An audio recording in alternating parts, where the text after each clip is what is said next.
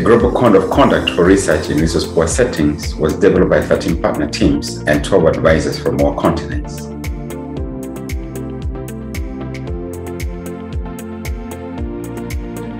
The majority of team leaders were women, and the majority of partner teams were from middle or lower middle income countries.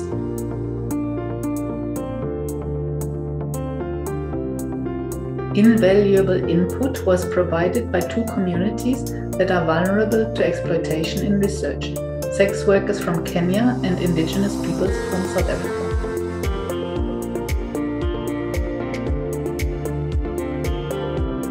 The code is based on a risk analysis of the potential for exploitation in international research. 88 risks were identified and dealt with in the code.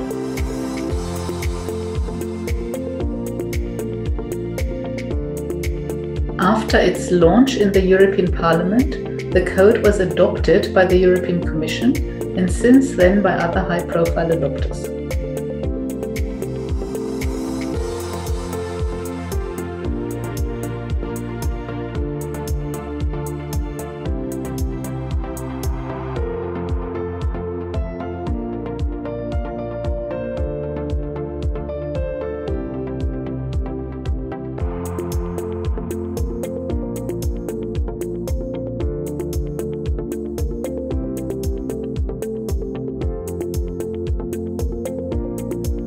The code is short, precise, and clear so that it can be used by all stakeholders, including those who are at risk of exploitation.